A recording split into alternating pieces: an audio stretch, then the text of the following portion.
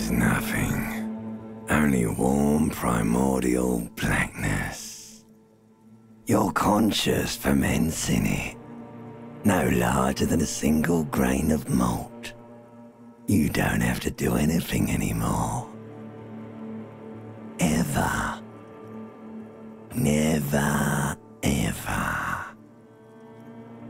Never, ever, ever, baby. An inordinate amount of time passes. It is utterly void of struggle. No ex-wives are contained within it. An awareness creeps up on you. A mass lies hidden in your dead angle, soaking in some lurid acidic sauce. It's bloated and shameful, a ball of meat surrounding you.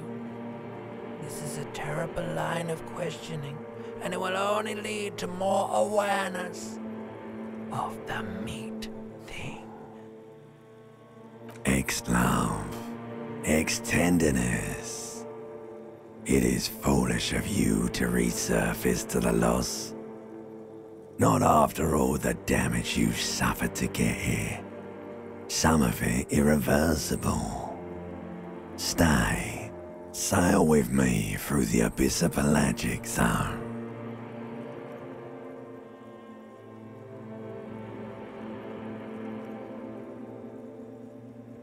Do you really?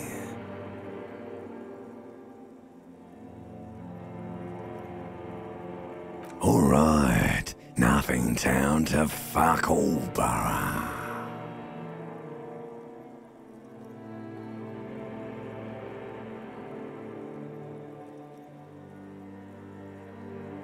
Do you want me to upgrade that to a one-way trip, sir? The song of death is sweet and endless. But what is this? Somewhere in the sore, bloated man meat around you. Like a fly to the ointment, your conscience sticks to it. The limbed and headed machine of pain and undignified suffering is firing up again. It wants to walk the desert, hurting, longing, dancing to disco music.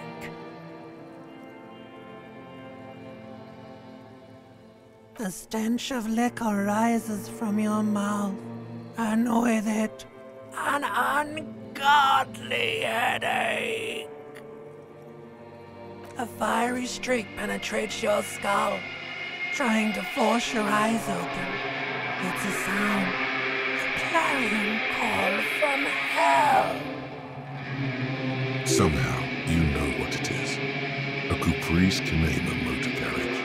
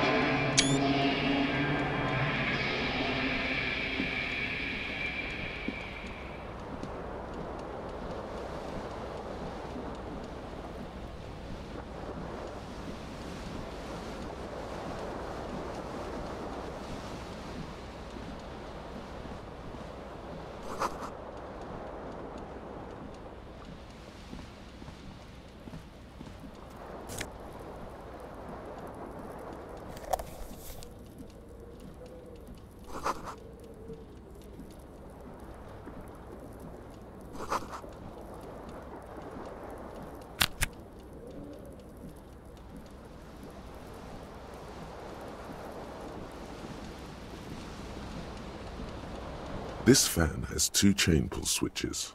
One ends in a tiny fan, the other in a light bulb. A truly horrific necktie has somehow attached itself to one of the blades.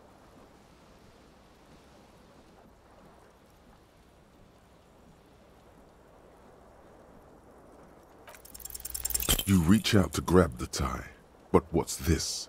Diffuse, radiating chest pain. Doom comes over you. This is bad. Feels like sharp stones grinding in your chest and keeping you from moving. for quite a long time. Still ongoing. Now is a good time to start worrying. Finally, the pressure recedes. You find yourself covered in cold sweat and trying not to move, hoping it will keep you from dying. You know what you should do. You should stop the fan and then try again. It'll get easier. Do it if you want to die. The stabbing pain in your chest is telling you you're hanging by a thread here.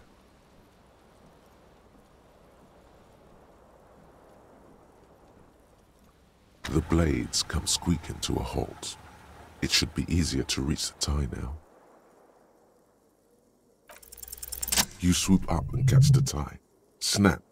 It's released from the blade. What you have in your hand is a truly hideous necktie with 4 or 5 different patterns. The knot reminds you of a noose. A terrible mistake. Turn the lights off immediately. The lights are off.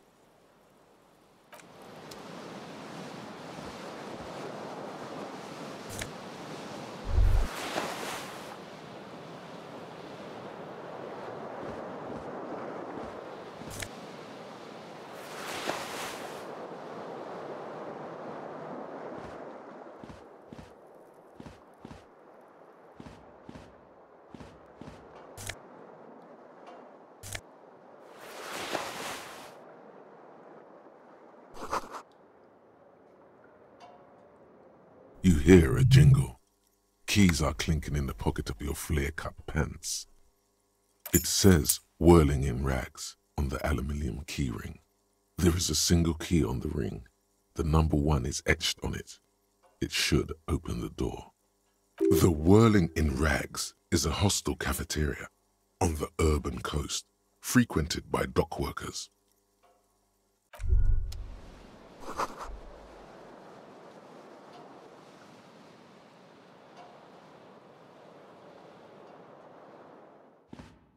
A mirror hangs above a bent and broken sink. In a fierce discharge of masculine energy, someone has ripped half the faucet off. Was this not the same Elo that founds empires and lays waste to cities, virile, uncaring towards the little things? Probably not, no. Hot water sprays from the faucet's base, and steam covers the mirror. You cannot see yourself, just a vague impression of a man. Suddenly, you realize you have no memory of the face that awaits you there, underneath the soft vapor. As you slowly reach your hand towards the surface of the mirror. Abort. You clearly have not thought this through. You won't like what you see there, and you will never unbecome it.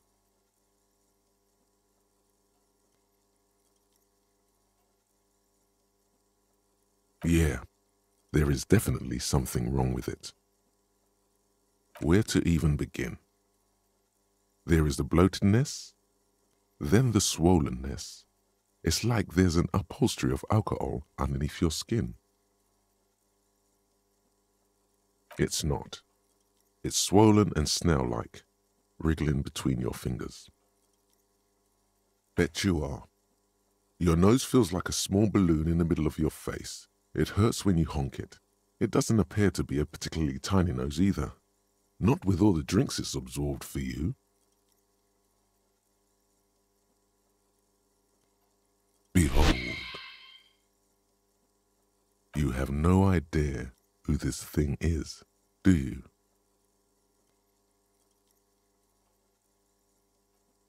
It appears you're also dead. There's clearly rigor mortis on your face. Or wait. Is that an expression? Are you trying to make an expression with that face? Why?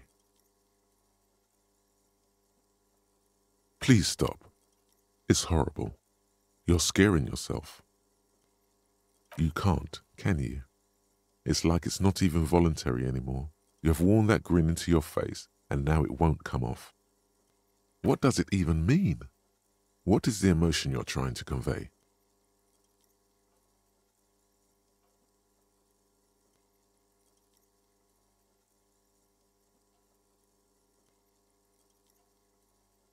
Please promise yourself you are not going to try it on any of the ladies, whatever happens. You liar. You can't even tell the truth to yourself. Go ahead, try something.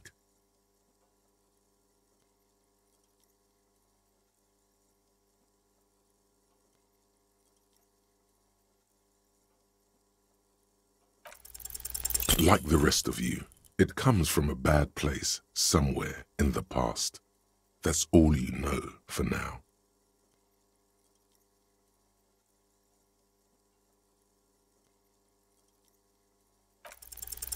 It's too late. Like an image on film, the expression belongs to your primary motor cortex. It would take a minor neurological miracle for you to cease producing it.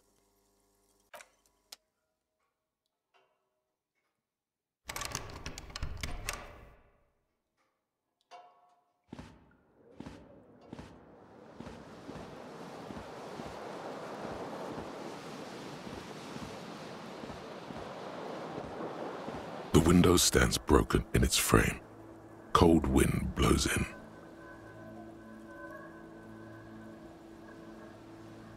The morning light hurts your eyes. It's hazy, but you see the ocean and some war-torn buildings. The shards face outward. Whatever broke this window came from the inside.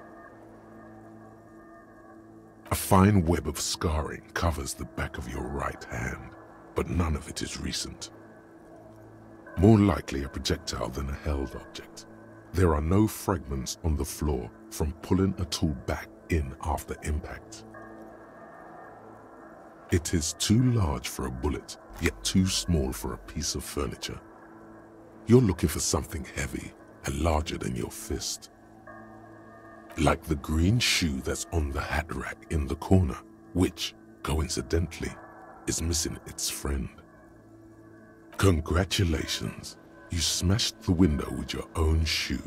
Now you only have one. If you're lucky, you can still find the other on the balcony outside. The door to it should be outside your room. You mean someone else took your shoe off and smashed the window with it? This person also forced the drinks on you. A cool wind gushes in. Your toes curl up from the cold.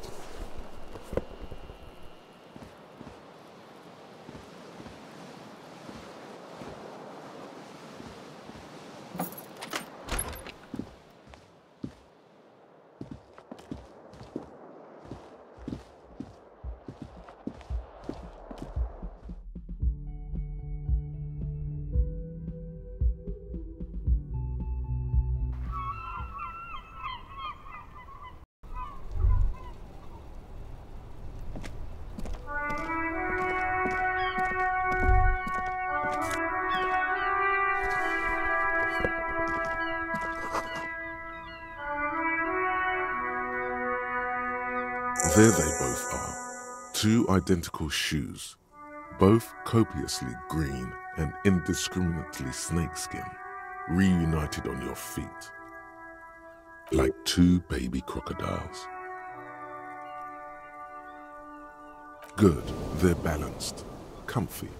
Feels like the only good thing about you right now, truth be told.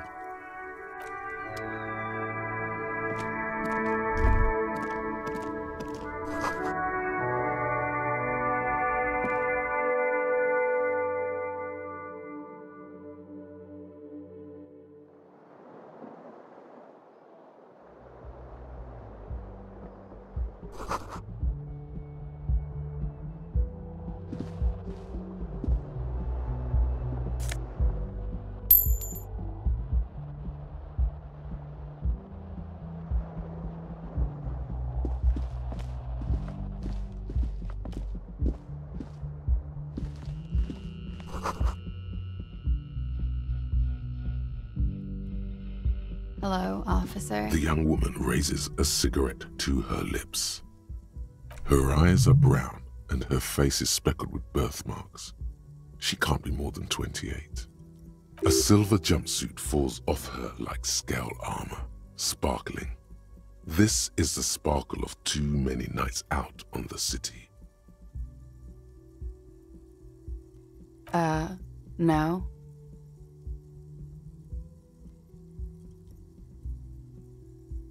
The young woman shakes her head slowly. Officer could be an artistic statement. You're already prone to those.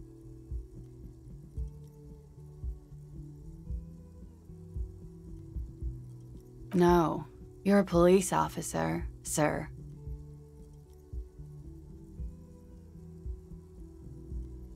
Okay, cool. I won't.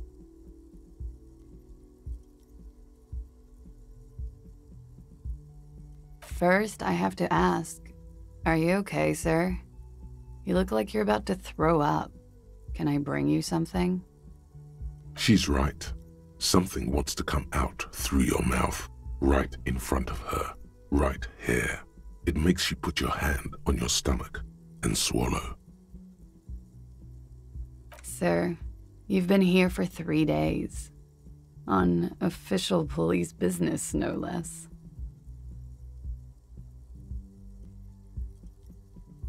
Couldn't say.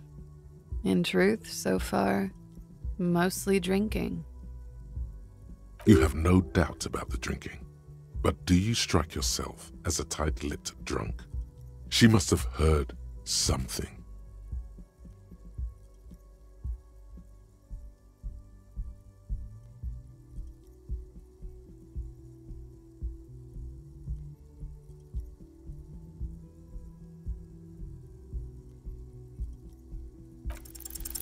The words have already left your mouth.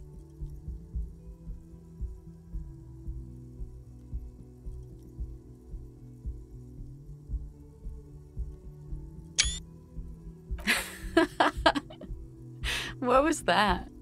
That's not even how words are used. What did you say? Come on, say it again. No, you see, that's not what you said. You said... Come on, man. Freddie, please. One more time. Goddamn right you did. You crazy asshole, you. What kind of cop are you?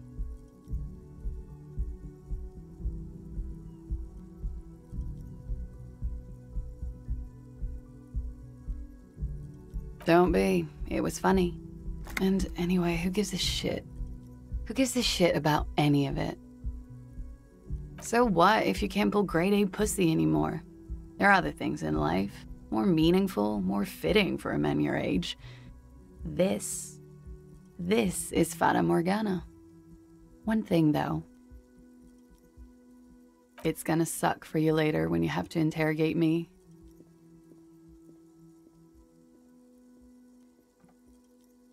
And for the record, no, I didn't do it.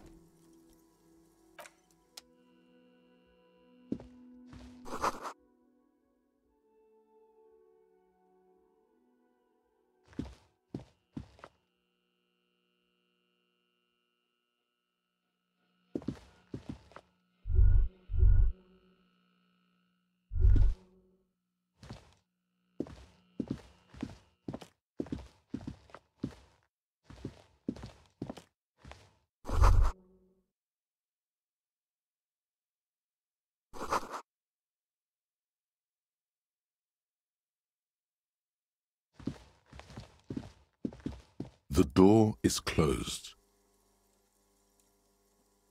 There is no answer. You hear the shower being turned on, somewhere inside. This door can only be opened with a key or from the inside.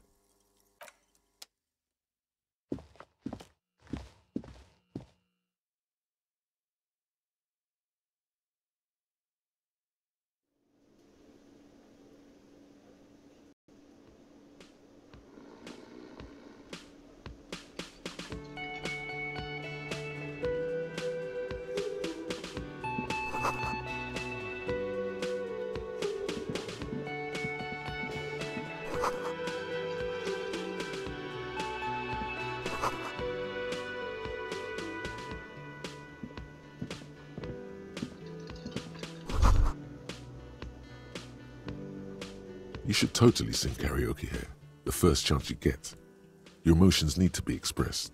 People need to know your vast, oceanic soul. Of course, at this point, precise measurements of your soul can only be performed from the outside. It needs to be heard. Through a PA system. By other people.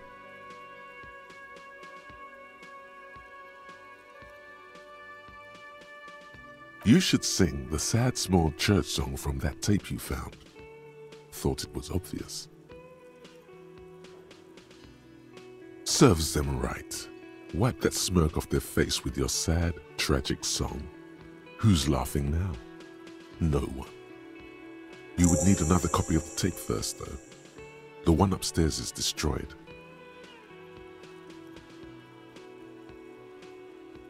Who is mistakenly identified as a cop for his prominent jawline? Yes, sounds likely. You should probably go on stage and pose for a moment when you're done with this thought. See if it works. Who is mistakenly identified as a cop for his prominent jawline? Yes, sounds likely. You should probably go on stage and pose for a moment when you're done with this thought. See if it works.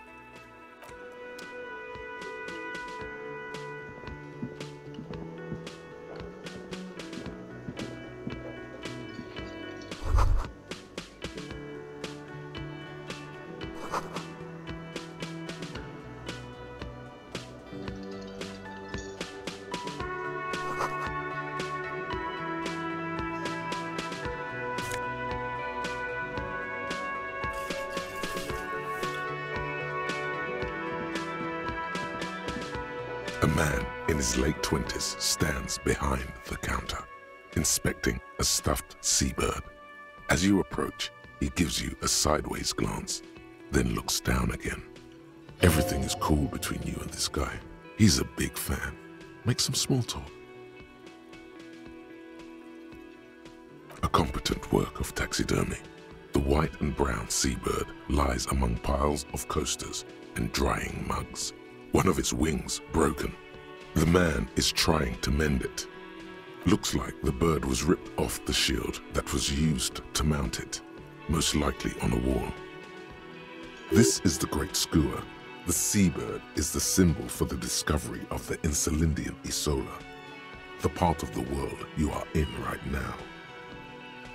The small steel tag says as much. The Great Skua. Ste Koari Skua. Look, your buddy is over there.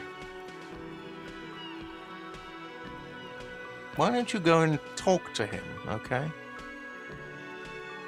He pretends not to hear you, concentrating on the bird instead.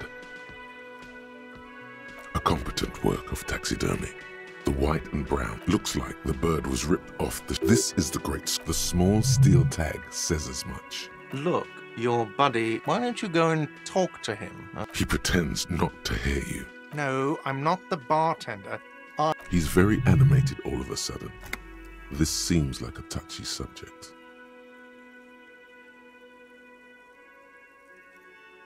That period of my life is over.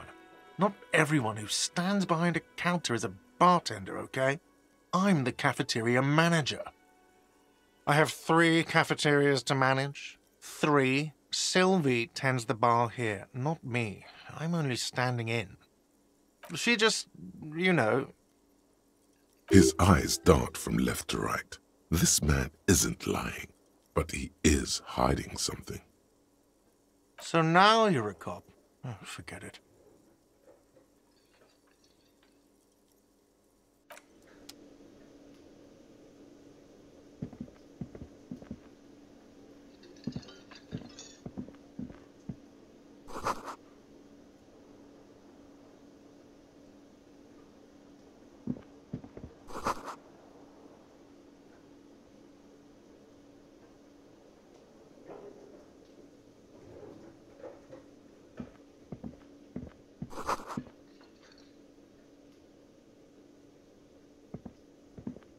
Hello, sweetie.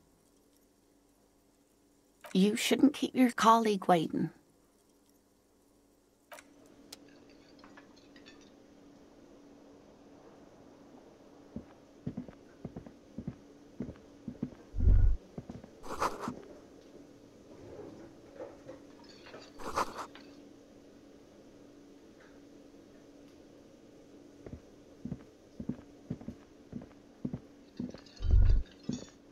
A bespectacled man in an orange bomber jacket is tapping his foot on the floor. Looks like he's waiting for someone.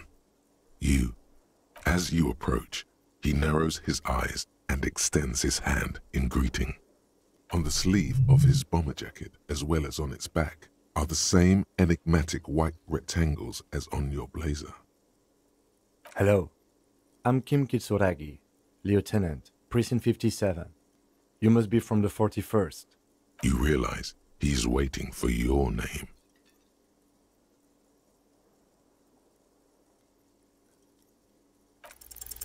Raphael Ambrosius Cousteau.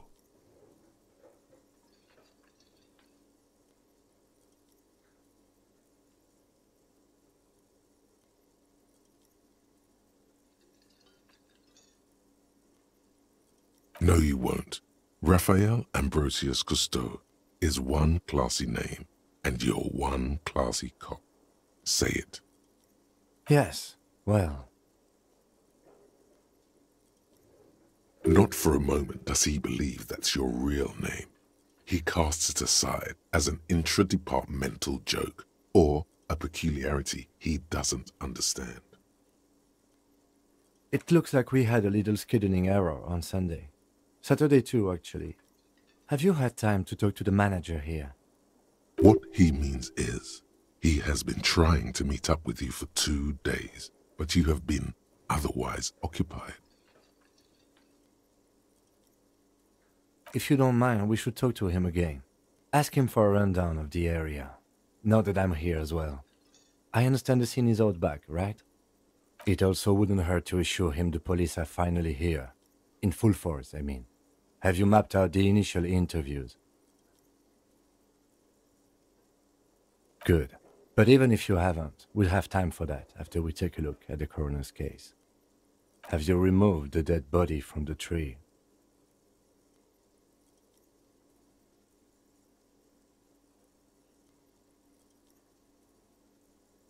Mm-hmm. Mm-hmm. Mm-hmm. Sure. But did you take it down from the tree? So, the body is still in the tree, where it has been hanging for 7 days straight. We should go there as soon as we are done talking to the owner.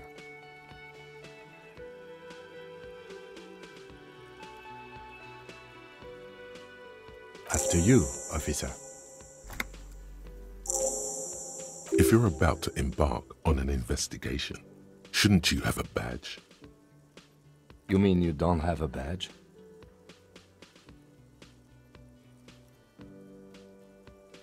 Losing your identification card is a serious matter.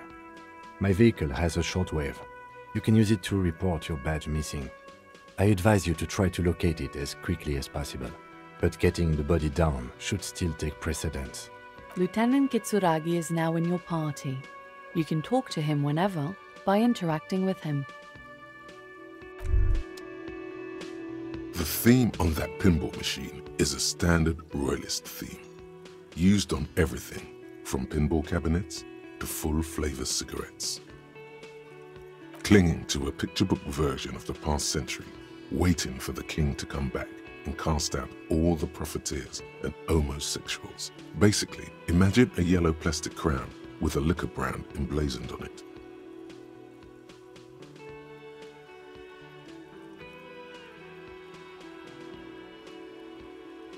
It comes free with a 6-pack of Vermilion Roy d'Or.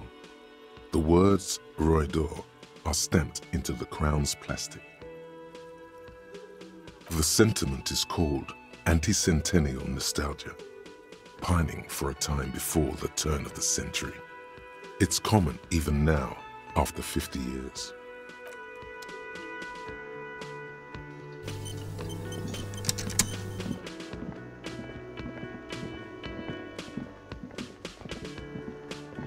The man with the unimpressive beard notices you approaching.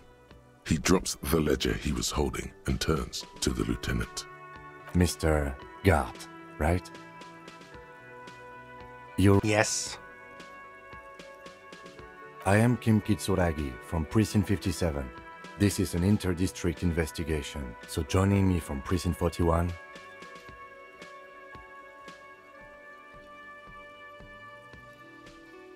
Fantastic.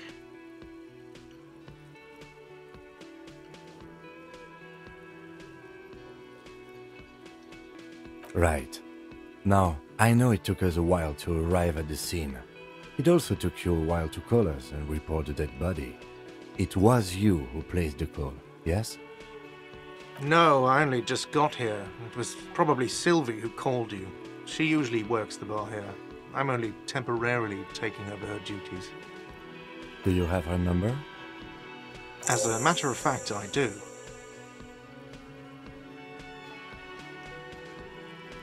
This sounds like something you can use to call this Sylvie later. You said you just got here. From where? Are you a local? What, of Martinez? No, I live in Jamrock. I only sometimes come here to keep an eye on the place. This is just one of the many, many cafeterias I manage. But you still know your way around, yes? In case we need directions. Yes, I know where some things are, but as I said, I don't live here. I just used to work here. And I'm not going to start working here again, if that's what you think. I didn't imply that. Detective. He probably means this is where you step in and ask your questions. His face expresses profound doubt in your having this. Ask him about the body's location before asking if he killed him. People give up information in the more innocuous questions, which you can later use in the more sinister ones, not vice versa. Behind this building, there's a courtyard. They hoisted him up on a tree there. That's easy. See that door there? First you exit through that. Then, to your right, you should see a big hole in the fence. A really big one. You can get to the courtyard through there. No need for the keys. The hole is big enough for the Franco-Nigerian cavalry to fit through. This man means the heavy cavalry of the innocents Franco-Negro, sweeping over the plains and nations of the enemies of mankind. 5th century style. Unified currency and the concept of cool came in their wake. They wore lamella and carried guns. But first and foremost, Franco-Nigerian heavy cavalry was really, really wide. That hole in the fence must be enormous.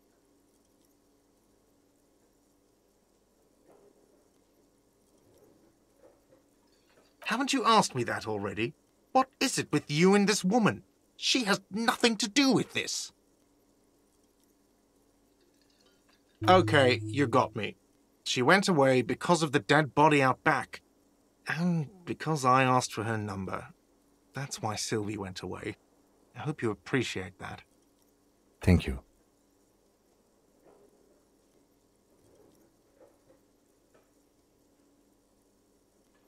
I asked an employee out. She didn't want to come, but felt obliged to. It was a bad idea. Now, what is so goddamn fascinating about that for you? It's got nothing to do with the lynching.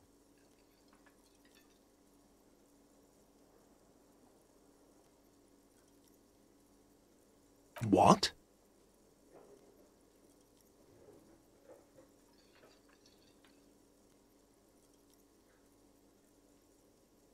What are you, a chauvinist then? Ha! He smiles until he realizes his comeback wasn't very good. Then he frowns again. I don't know who killed him. I'm not the police. That's your job. This is it.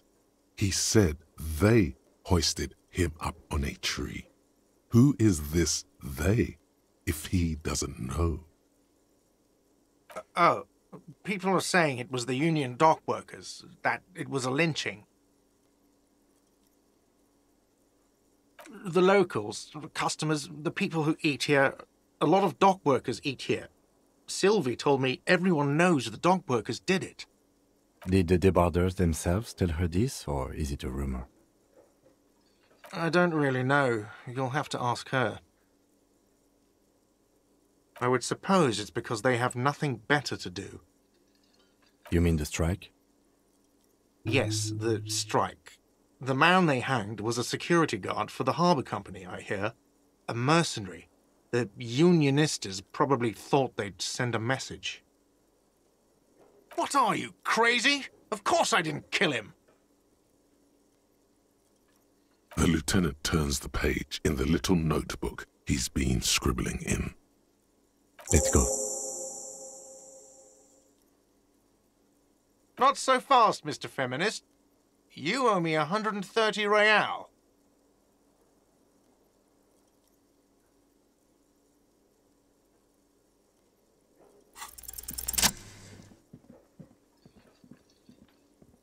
As you blow this joint, behind you a whiny voice shouts. Real mature, man. Real mature.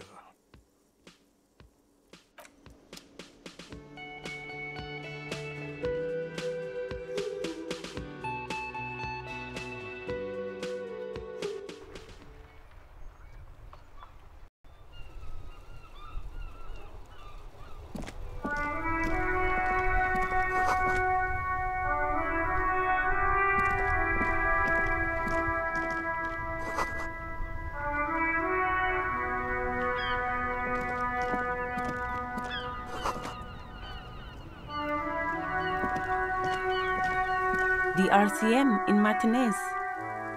What can I help you with? We don't see a lot of police around here, that's all. Of course. What can I help you with?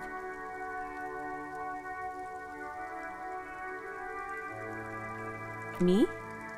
I am just a gardener. I am working. I have a greenhouse in the yard there. I've been trying to get some work done. Well, as you probably know, there's a corpse hanging from a tree there. It smells pretty bad, so I have to take breaks. Don't worry, miss. We are here to clean it up. You can get to work soon. Thank you. My head is about to explode from all the salts I've had to inhale. Salts? Ammonium salts. Perhaps useful for later.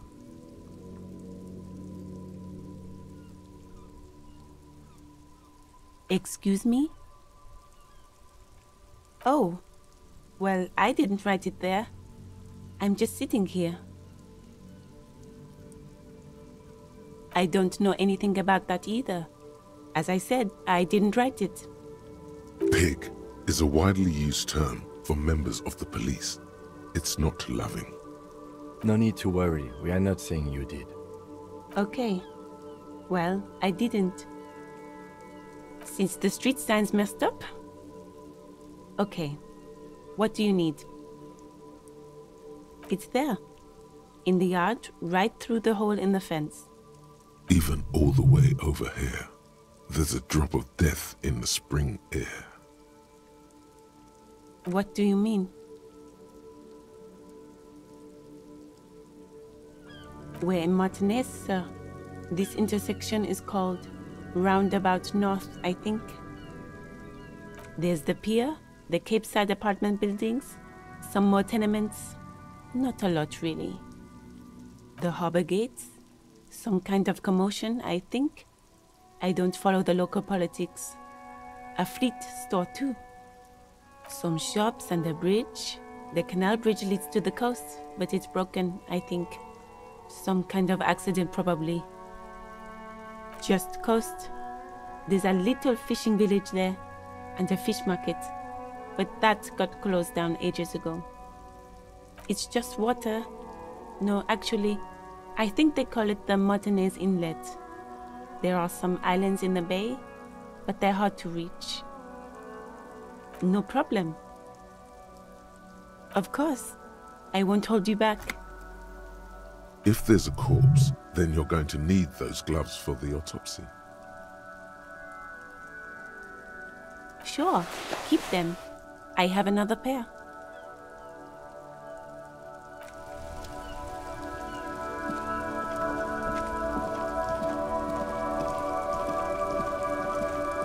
Before you stands a motor carriage.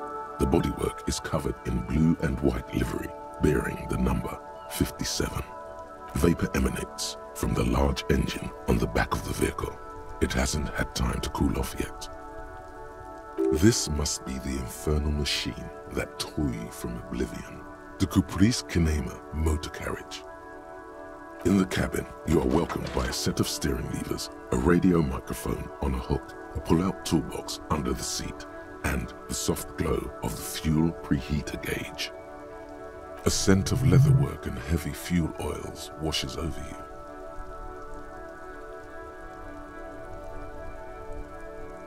The frequency tableau lights up, and the green button labeled Prime Line glows like a feline eye.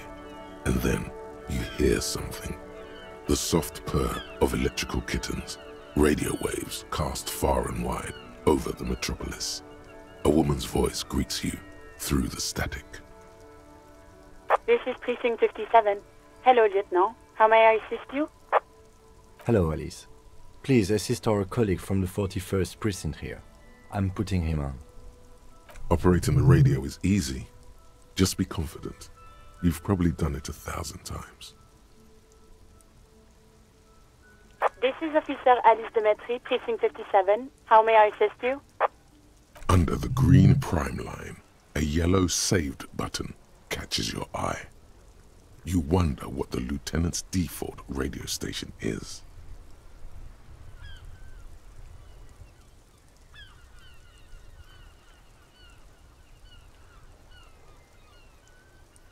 Of course. What is her number, officer? Yes, hold on. Her number is 005 1944 298. Received. Hold on, officer.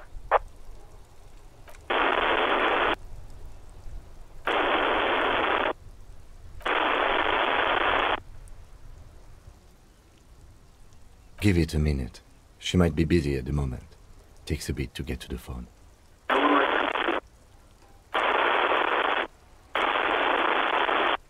Officer, I have Sylvie Malaika on the line for you. Yes, hello?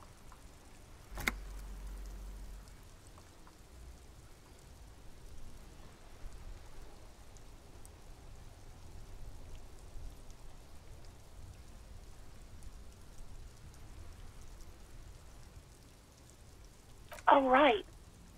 Hello, officer. What can I do for you?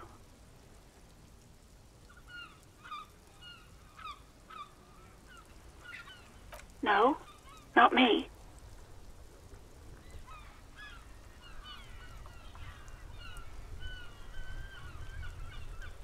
What? Of course it bothered me. But I thought the Union already knew about the corpse.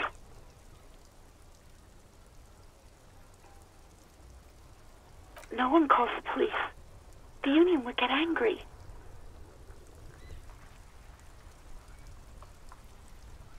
You know, what the Union says goes. People listen to them and they take care of their own, which is like everyone here.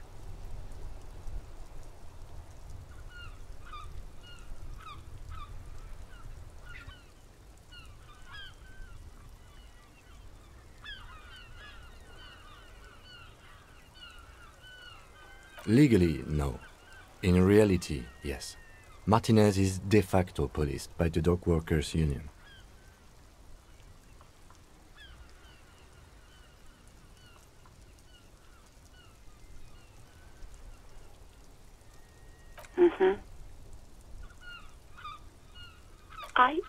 I didn't want to get in trouble with the others. Push her further. Show her the error of her ways.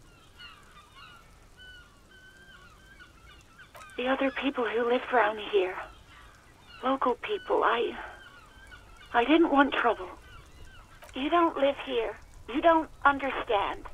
Squealing is frowned upon here. Everything is dealt with, well, by the Union, internally.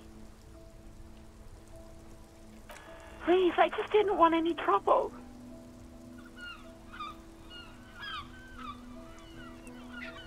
I didn't know I had to report it. I thought someone would take him down eventually. Yes, I know. It's just... Was there anything else? No, sorry. I don't. Not a lot of people have phones around here. Copper thieves take the wires. People don't have the money to have the cables put in again. They use the Union's phone, or the one on the coast. So the Union has a phone, and there's one further down the coast. Got it. It was someone else.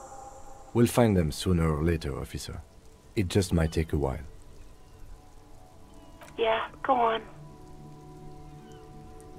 You mean, why did I leave the bar? Honestly, I'm not really comfortable discussing it with you, sir.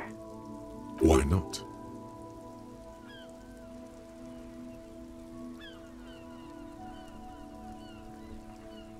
What? No, why would you even think that?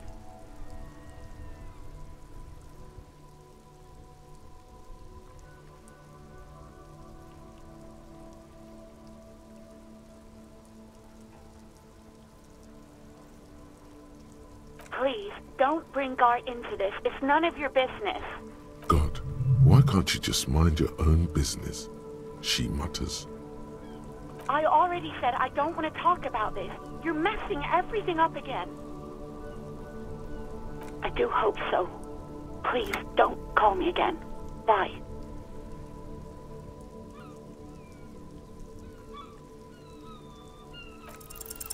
No, she doesn't have a problem with you.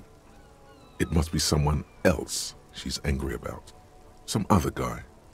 Like Gart. You know women and their constant problems. Yak, yak, nag, nag. How's one supposed to get the love going like that? That's where you step in. You're Lieutenant Love, matchmaker extraordinaire. Help the poor girl out, lest she turns into a spinster.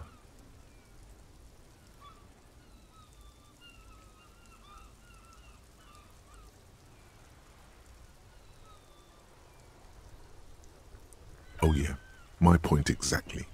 You know how they are. Transactional and hysteric. Loony broads. You know what you've got to do. First, you've got to calm her down. Tell her you've got everything under control. Then go and have a little boy's talk with Gart himself. Think you can do that, Lieutenant Love?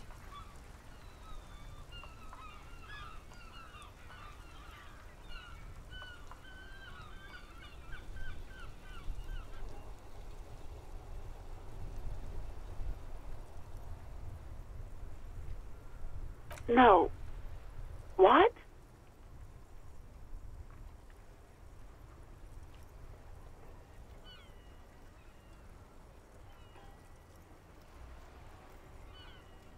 God, what is happening in your head?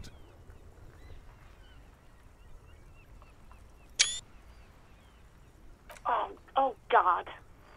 Please, just stay out of my life.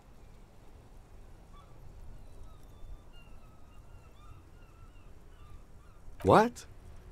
What is it? Call was terminated by the other party. Anything else, officer? It's on. The love quest is on. Too late, everyone. It's on. Take it to Gart now. Just a second, officer. 10-2, 10-5. This is 41st. Come in. Over. The man uses relay code. You got this. You're a cop, and cops know relay code. 10-4, message received. 10-5, relay message. What's your status? Over. 10-18, state your message, sir.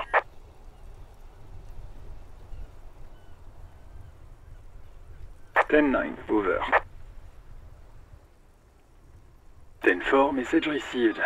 This is a very serious situation. I need to 10-22 the captain, over.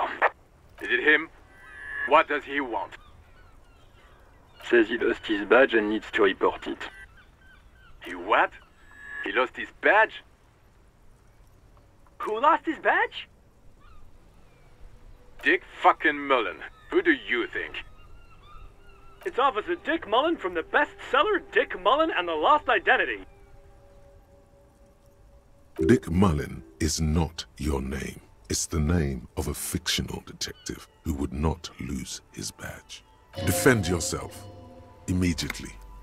They're laughing at you.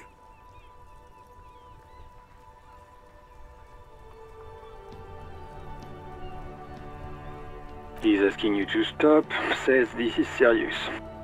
Of course it's serious. He lost his fucking badge. Satellite Officer Vicmar concurs, losing your badge is serious. Over. He says this has probably happened to other policemen before him and laughs sarcastically. Oh goddamn it. Is he fucking kidding? The whole station's gonna be dicked for this. Satellite Officer Vicmar is wondering if you might be joking and adds that this tarnishes the reputation of the entire station. Over. Mullen dicked us. 10-4, I hear you, officer. I'm just going to make a note here that you are in pursuit of your misplaced badge. Over. Fuck me. Mac, come here. You've got to hear this. Dick Mullen lost his badge. What's going on? Super Cop here lost his badge. He lost his what now? His badge. He lost his goddamn fucking badge. He asks you to please stop saying he lost his badge. Why? Did he find it? Sergeant Orson was wondering if you found your badge yet. Over. You don't have a comeback. Sorry. It's hard to think like this. He's not replying. Looks like he's still looking for it. 10-9, come again. I didn't get that. Over. New heights even for Captain Sober. Ask him. Ask him if he's lost his gun, too. Sergeant Orson wants to know if you lost your gun too. Over. Check your pockets. Check your... Holy fuck. You don't know where it is, do you? No. It's gone. It's not fucking on you. 10-9, come in, officer. Did you get my question? We were wondering about your gun. Over.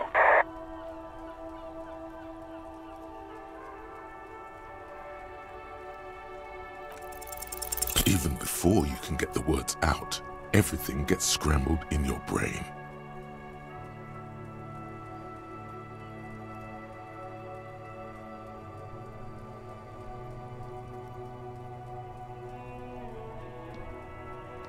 He says he didn't lose his gun, or his fun, whatever that means.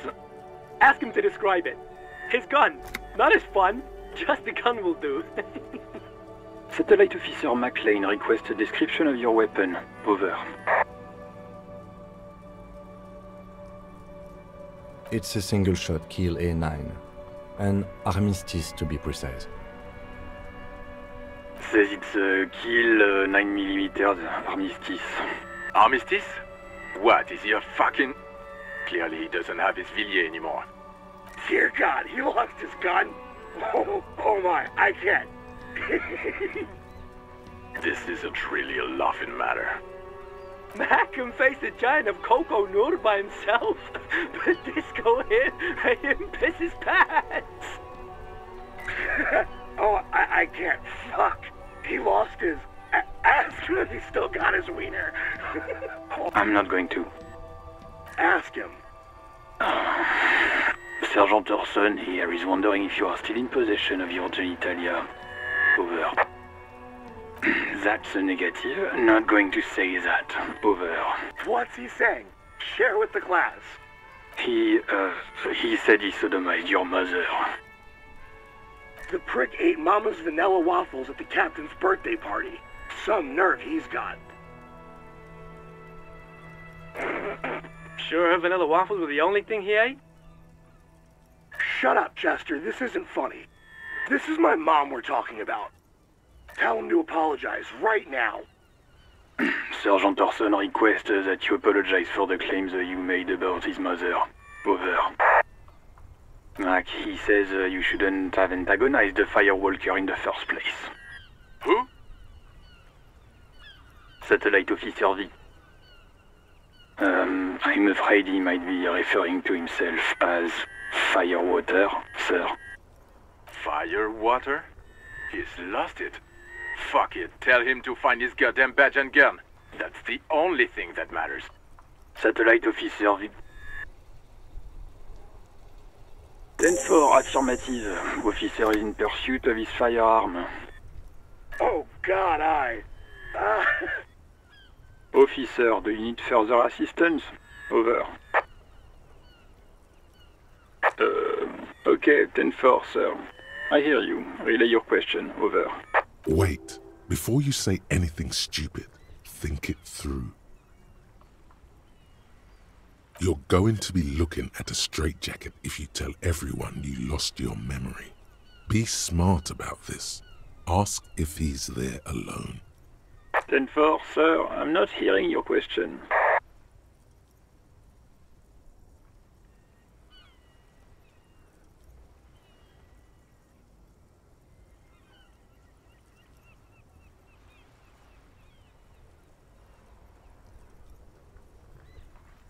What? What is it? He's still on the line? He wants to verify the information on his badge. But of course, it says Dick Mullen, High General of the Revacholian Cavalry Force. Tell him to stop wasting time. What do you need, sir? Over. 10-9, repeat message. I didn't get that, sir. Over.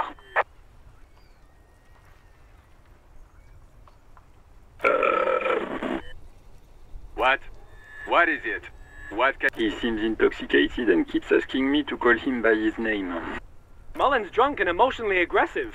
That's new. Wrap it up. Don't indulge in his drunken antics. That's a negative, sir. I got 10-12 visitors present here. Over. 10... excuse me, sir? Over. No, sir, I haven't. You're not really keen on mentioning your home life, so I've always assumed things weren't that good on that front. Over.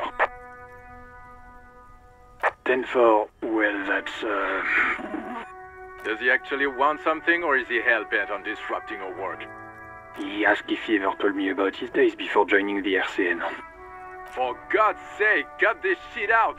Tell him to stop wasting time and be a goddamn policeman for a change. Sir, Satellite Officer Vicmar says... So, was there anything else? Understood, sir. Over. Roger that. 10-10. Over and out.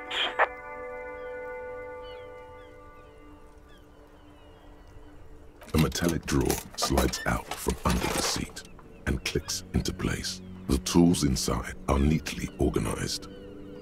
Take what you need, officer. It's going to be a long case. I'm not protective of my tools, like some men are.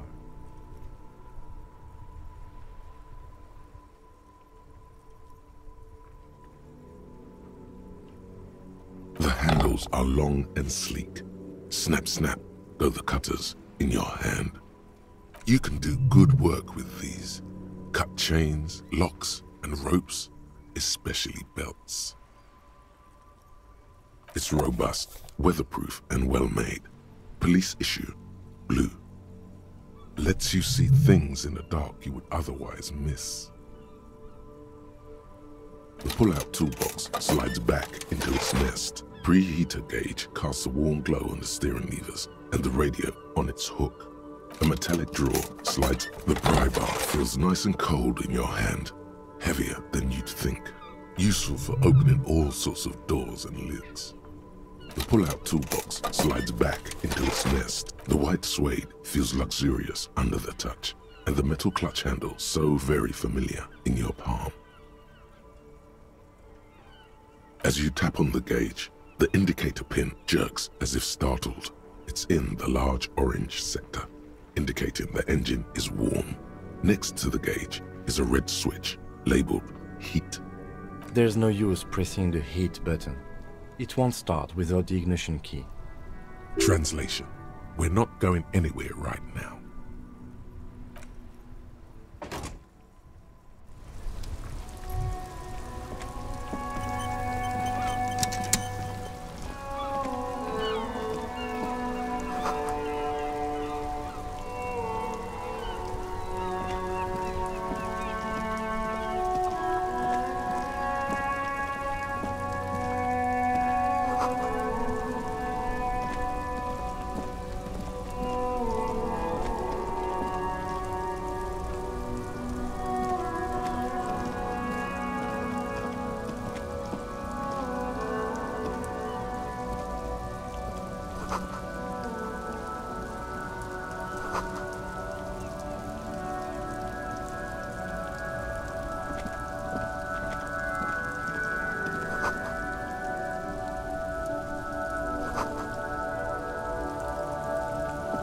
You see a Samaran street vendor surrounded by a motley assemblage of goods. When he realizes you're looking at him, his face breaks into a wide, welcoming grin. The name Sileng is embroidered over his breast pocket. Happy shopping, officer! Everything's cool here. Everything's cool.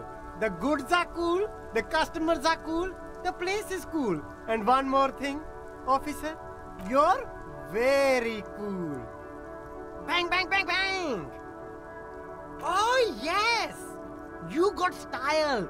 You got personal style. You know what you like. You like premium menswear. Look around and browse. Everything looks cool on a guy like you. Take your time.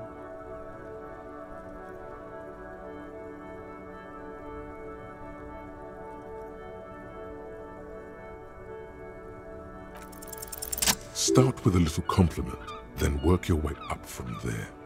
This is about business, remember. Oh, okay. But why, officer? An investment? What kind of investment?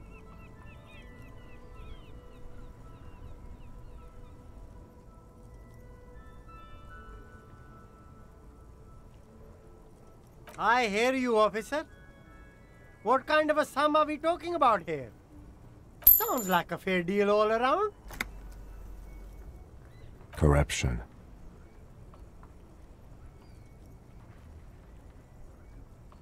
You mean these delicious pre-packaged shelf-stable meal kits? Really easy to cook, no hassle, really cheap too.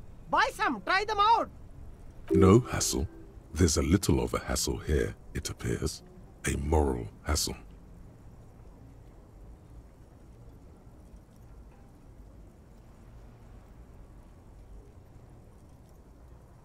It is! Practically free. Yours for 5 cents a piece. Rock that tuna. Why not some macaroni too? No problem here, officer. I get all this from one of my suppliers. An extremely reputable guy. Oh, he's a good guy. I think you'd get along. I'll let you know the next time he's around. Interesting.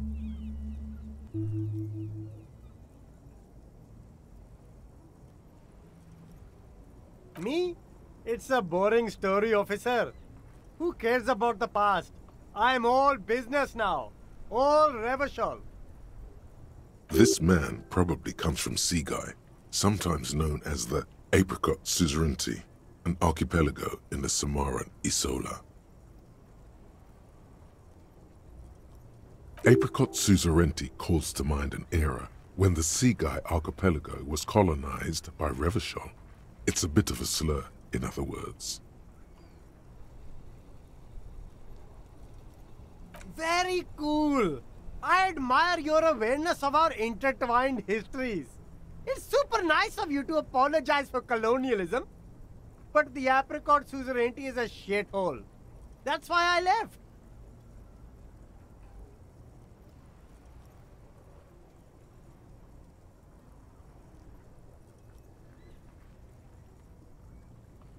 That's so cool, officer.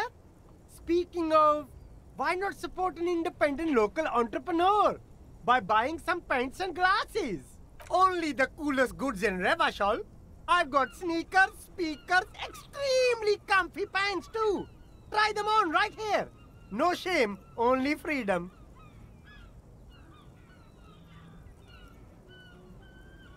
Good joke, officer. Here we don't have permits, just economic freedom. Take a look around. You glance around the decrepit buildings, the miserable weather, the sidewalks strewn with sunflower seeds and a dust-choked air. It's beautiful. Beautiful freedom. It is, yes. Anyone can set up their shop whenever they feel like it. That's right. No permits, no bureaucracy. That's why this city and its law officials are so cool. If you wanted to be cynical about it, you could say we are here to protect the interests of property holders. I am not, however. My man, officer, you make all this possible.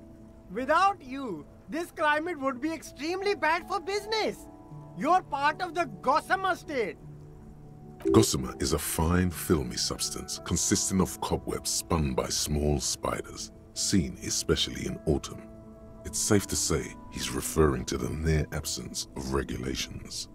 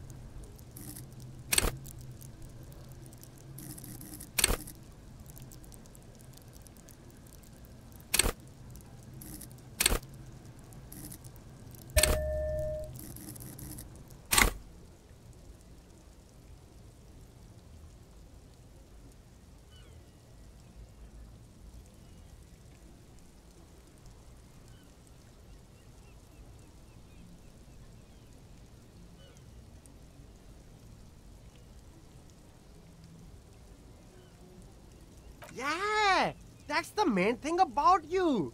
Freedom is great. It's what lets independent entrepreneurs like me sell quality goods at competitive prices.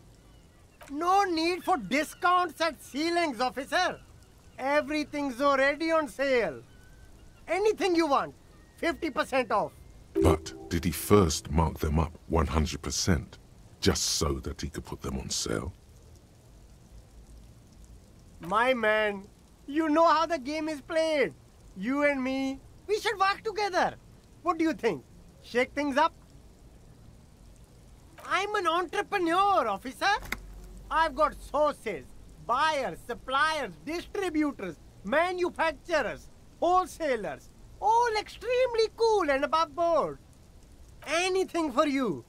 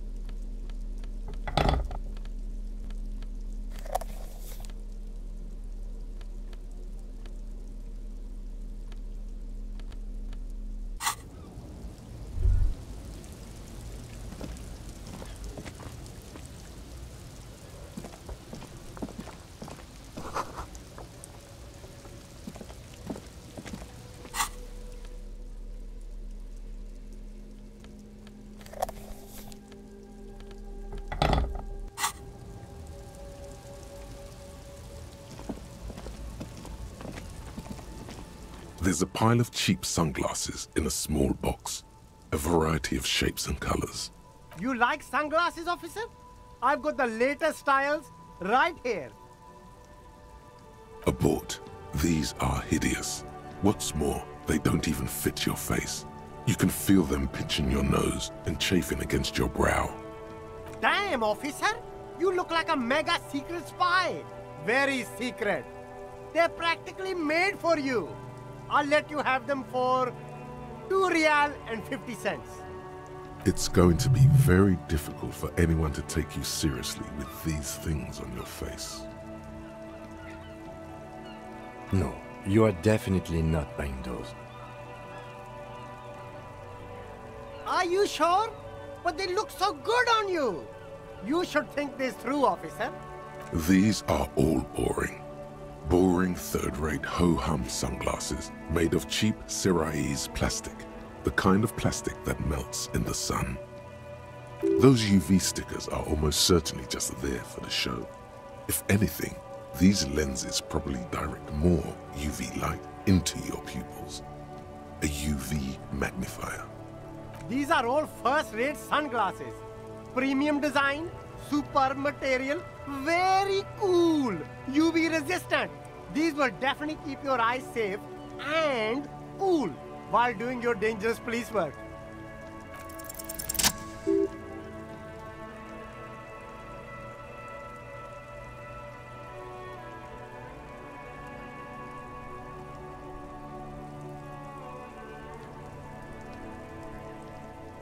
Oh, very interesting choice, officer.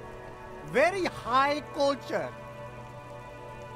This is how a sea monster sees the world. You've become a sea monster. Giant, hidden, and strangely tender at heart. All is blue. Alright, but these actually make your vision worse. It's like literally being underwater. Wow, officer! You look so cool! And they can be yours for a mere $3. My regular customers have passed them all up because they've got no taste. But you found them. The lieutenant tilts his head and steps back, eyes narrowed in a thorough examination. It's a case to him. You look like a musician, like a blind musician, but you could do worse. Take them if you want.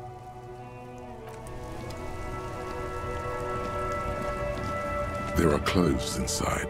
Cheap second-hand clothes, smelling of strangers' body odors. Don't be shy. These are premium class clothes.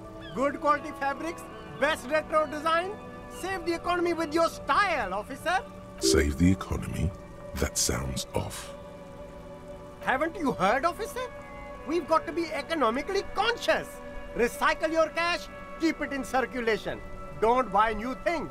Buy eco.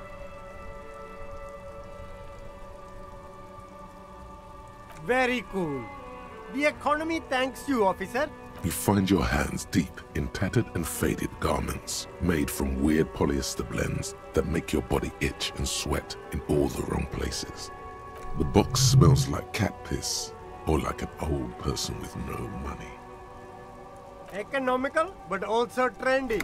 Look first hand, buy second hand. Keep the economy moving. Something cold grazes your hand. Synthetic and sleek. A windbreaker. Surf, it says, but also wind, summer, 100% waterproof, and sport. All in different typefaces. Good choice, officer. Mega sporty. And it's only $4.50 for you, sir.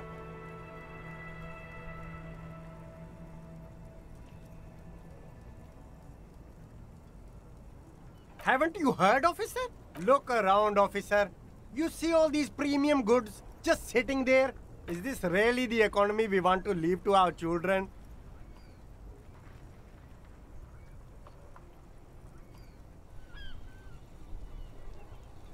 I can't go extinct, officer.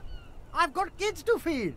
Once an economy goes extinct, it messes up the whole ecosystem. You got to think about the consequences.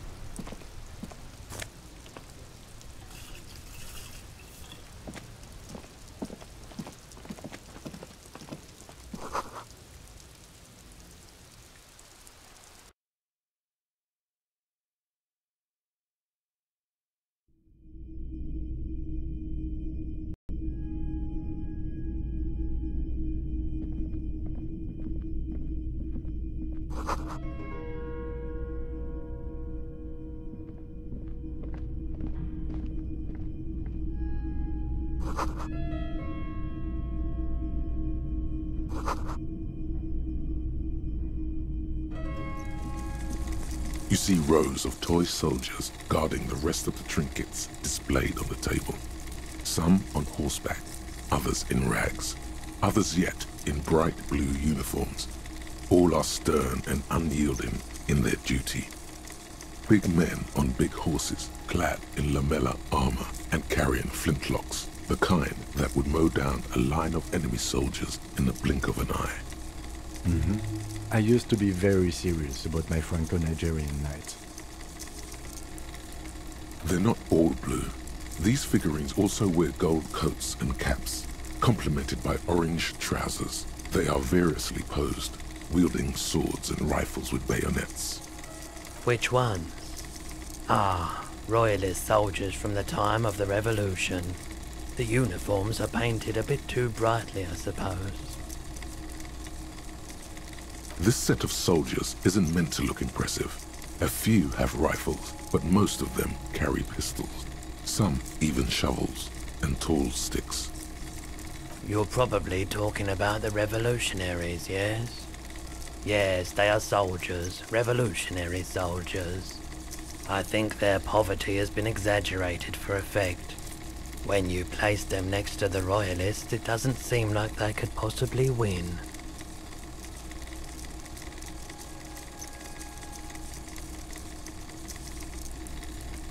Maybe. Why? What's this? A headless man riding a horse? A headless man wearing futuristic tracksuit trousers that say found. Oh, that's the Headless Phone Rider. The Headless Phone Rider. It's an urban legend about a man who rides the streets of Revachol sporting a fawn tracksuit.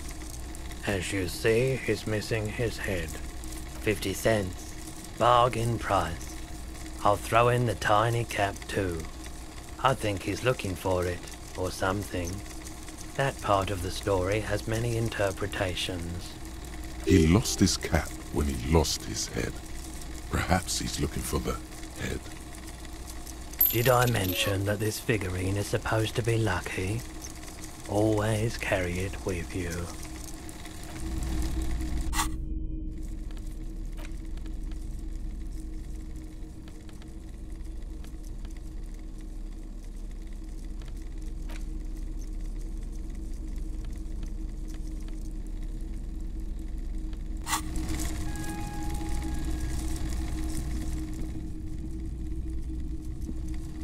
The boomboxes on the shelf look well-loved and well-traveled.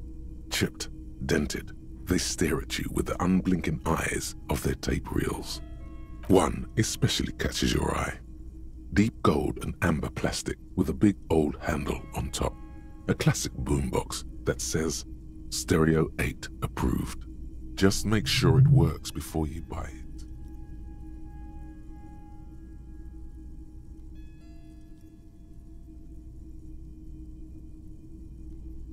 Is the Harman Welsh W2, made in Vespa, designed in Seoul, plays all reel-to-reel formats, 2mm, 8mm, 12mm.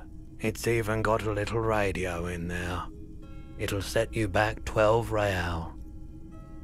Absolutely, I've tested each one myself with recordings of speech, found sounds and music from a variety of genres, even though I don't really like music. That's odd. Why doesn't he like music?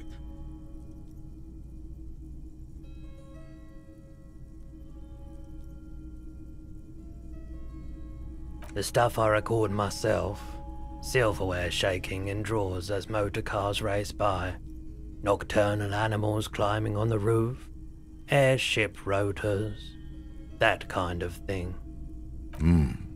Maybe you should ditch music as well. Get into these more experimental sounds he's describing. If police work means playing tapes, sure, you can use it for that. Or any other time you'd need to play a tape. A typical Martinez streetlight sits among assorted floor and table lamps. The light pole has been carefully cut, and the wiring has been redone and attached to a standard indoor plug. The light buzzes faintly, but persistently. This would make quite a statement in your living room. Yes, officer. As you see, it's in perfect working order. His manner is casual, but his speech is careful, measured. He wants you to know that he has nothing to hide. It was brought to me to be altered. We are not here to investigate the theft of city property. You have to admit it's rather clever what he's done with it. 700 real. A bargain, I dare say.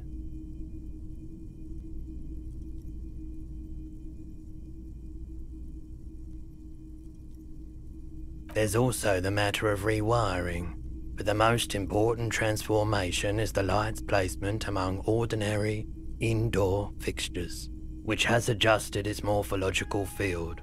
The light became suitable for use inside the home just a few days ago.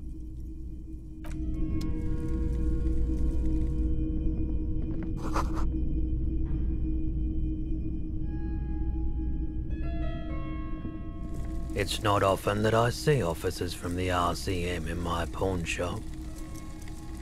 What can I do for you?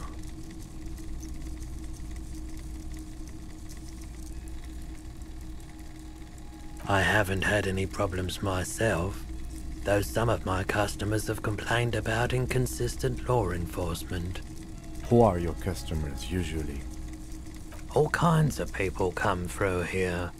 Locals, travelers, people looking for a deal, people looking for a keepsake, people who are terminally bored. As you can see, I have a wide selection of goods for everyone to choose from.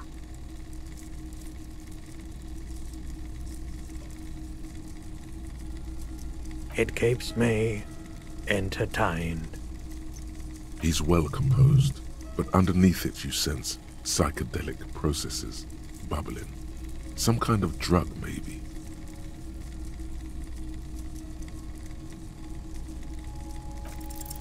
Feeling warm and enthralled by the movement of light, while the mind continues to race forward. Lucky bastard, he's probably on Prolidone. It's tough to come by on the street. A drug developed by the military to treat and prevent radiation sickness. It has psychedelic side effects, and it makes your eyes turn yellow.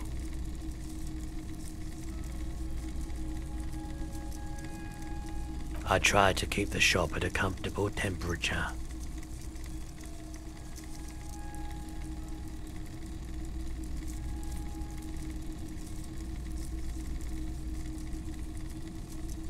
I've had to take it, you know, since the People's Pile cleanup. I was with the Emergency Relief Brigade. He's taking it for mental and emotional, not physical pain these days.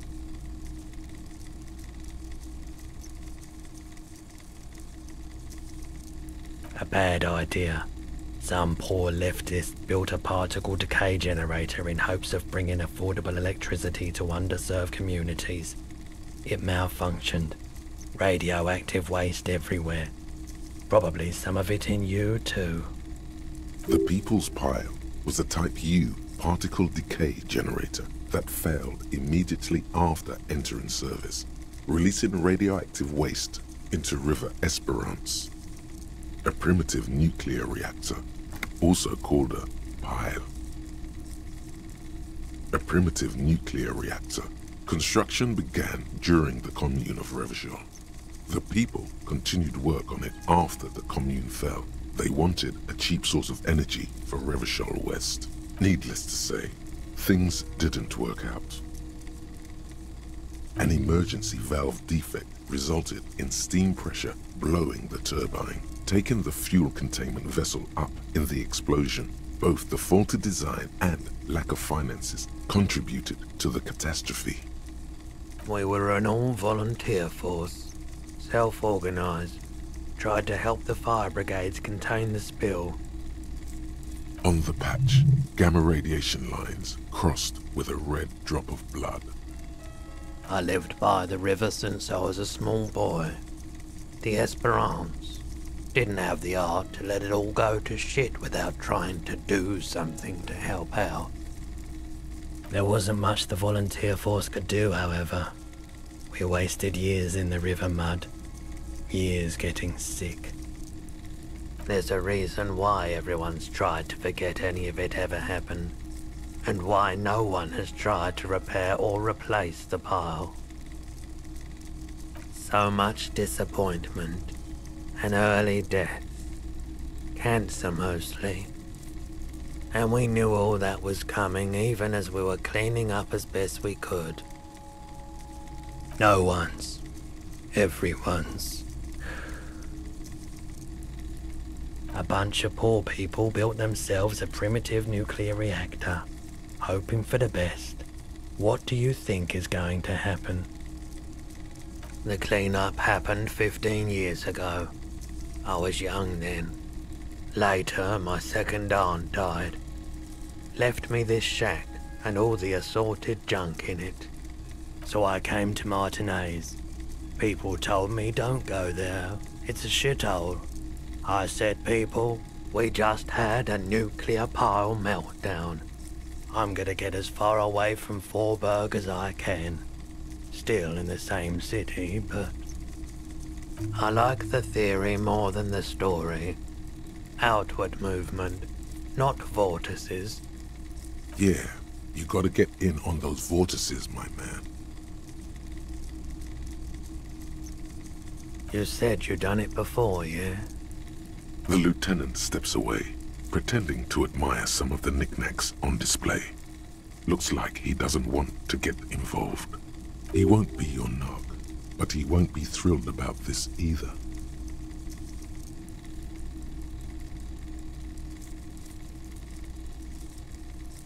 Here you go, man.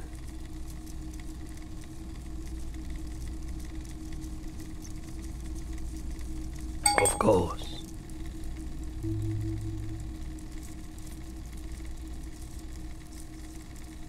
I doubt it, but I can try and answer any questions you may have.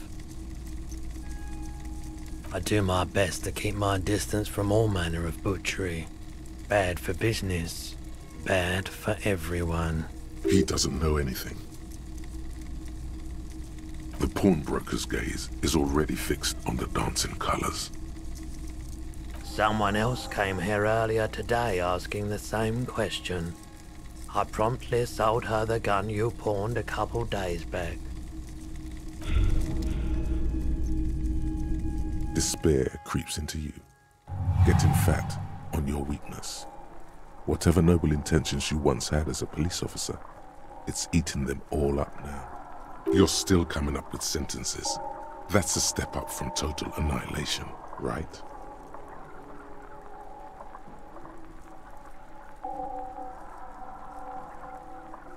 Yes, it can be difficult to be on the receiving end of so much distrust and outright hatred. Nothing you can say would make you feel any better now. Cop gives up the detective genre for social realism. Another police officer resigned from the RCM following a nervous breakdown. He now lives under a bridge, drinking and occasionally throwing excrement at passers-by, shouting, "I never loved that woman." When asked to comment, former colleagues objected to the theory that his psychological disintegration was precipitated by his wife leaving him. "It's because the Furrows lost that match," said Captain Ptolemy Price, once the man's superior officer. "It's because he couldn't get a big gun from acquisitions, and anyway, police work really burns you out after a while," Satellite Officer Jean-Vic Mayer, the deranged former cop's partner, commented. Sergeant Matt Torson, another former colleague, did not propose any theories, merely saying, "Whatever happened to him wasn't about birds. He got fucked, that's all."